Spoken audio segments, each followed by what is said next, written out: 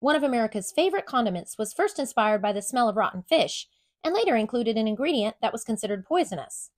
The earliest known ketchup was made in China around 300 BC, and it was made of fermented fish guts.